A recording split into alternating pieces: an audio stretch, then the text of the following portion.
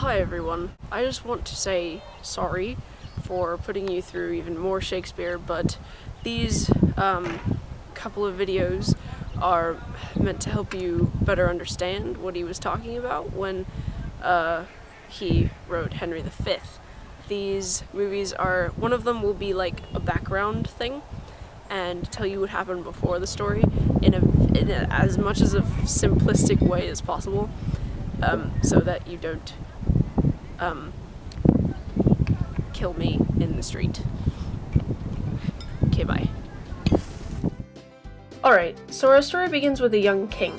He's actually a bit too immature to be ruling a country. Oh, but not immature like farts and yo mama jokes.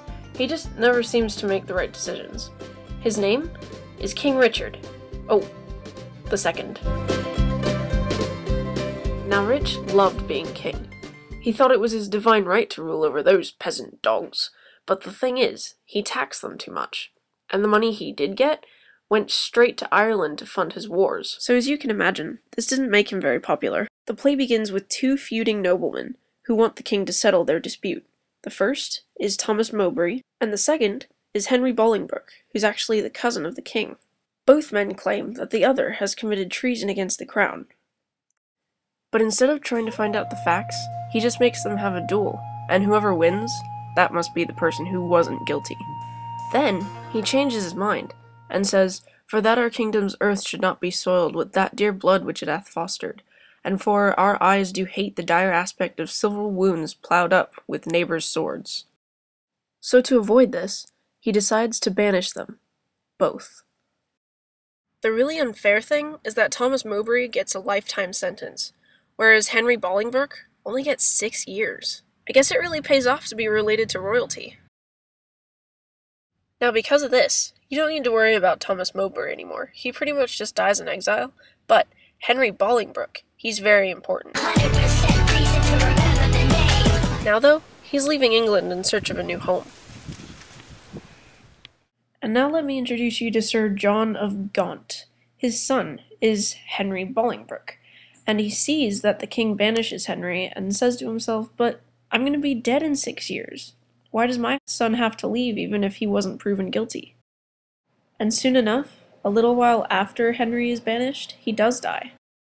But not before he can scold the king for renting out plots of English land to wealthy noblemen, just to raise money for his war in Ireland. "Landlord of England art thou now, not king."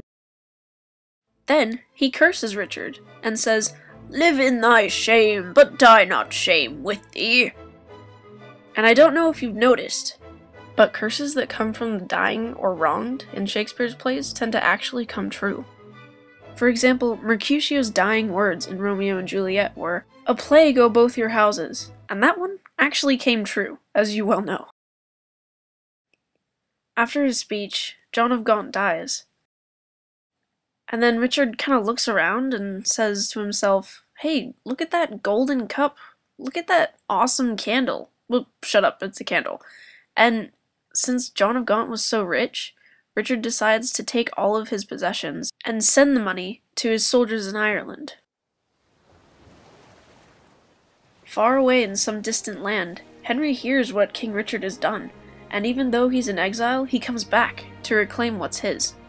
And most of the nobles of the land are actually behind him because they're pretty tired of Richard's horrible reign.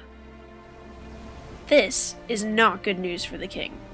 To defend himself, he goes to Ireland to find an army, but the problem is, there are nomadic people who don't wait long enough for the king to arrive, so by the time he gets there, they're gone.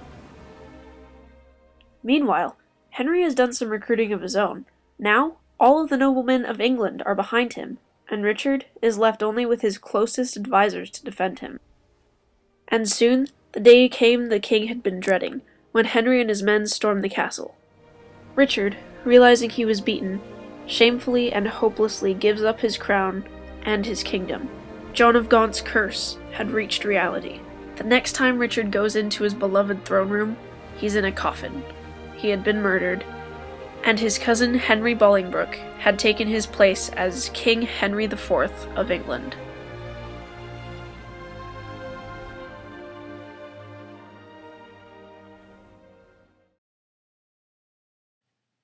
Henry IV picks up many years later. The king is old, tired, and has a rebellion on his hands. This upheaval is led by Harry Percy, nicknamed Hotspur, and he poses a growing threat to Henry's kingdom.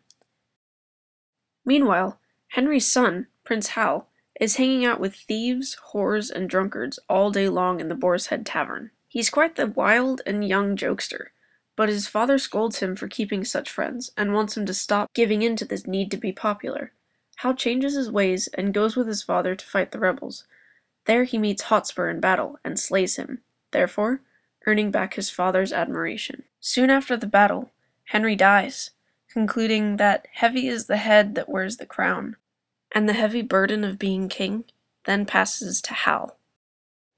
But the cool thing is, he's ready.